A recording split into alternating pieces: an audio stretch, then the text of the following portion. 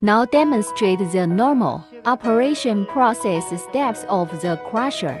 Now let's start with the material barrel. Push it up. Because there is a spring under the material barrel, press it down. After pressing it down, it matches the sealing leather on the top cover. After the match is completed, now buckle up the hook. Now this is a bucket that has already been installed. After installation, we need to go to the electrical control section. The first step is to turn on the power first.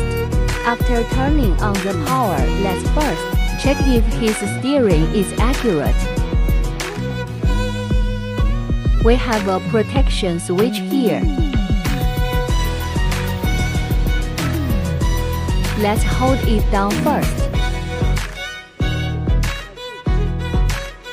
After holding down the protection switch, let's turn on the start button of the shredder.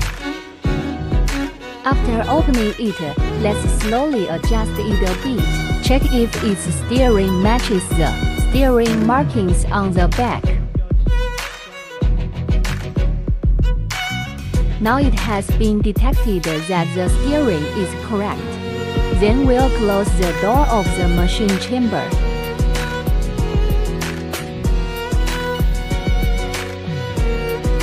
Be sure to firmly lock the handwheel after closing it.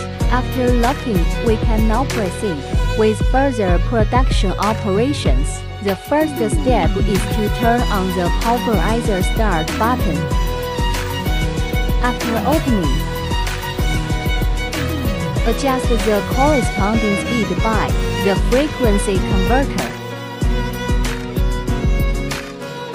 Generally, the speed should be driven to the maximum speed for crushing purposes. The maximum speed set now is 75 Hz.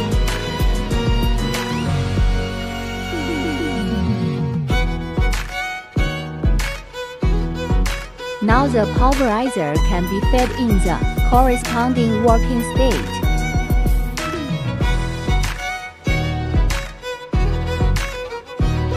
This is the feeding port inside. During the feeding process, the size of the feed volume is adjusted based on this. There is a plug board here that can be adjusted.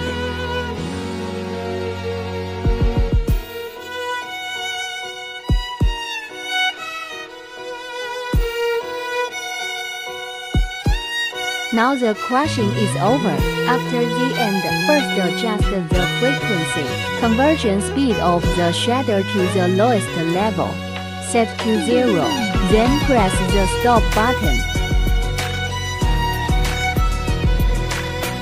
Corresponding protection switch. Also turn it off. Then cut off all power sources again. Specifically, this is a simple operating program.